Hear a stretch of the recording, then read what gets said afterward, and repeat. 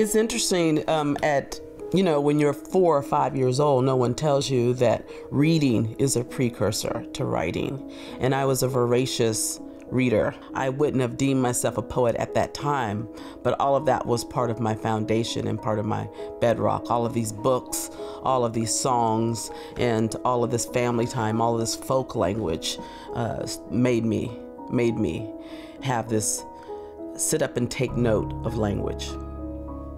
I think I'm always writing from where I am now.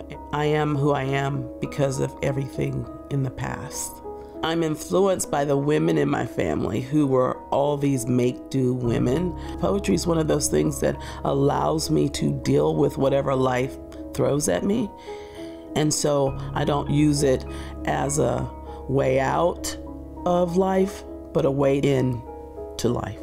It gives me more cause to dig deeper and to write deeper and to get calmer. The word I like to use is driven. I'm driven.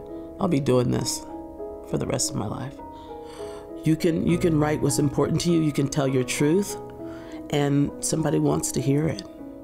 Phenomenal woman, phenomenally. She sings until she believes. That's me. That's me.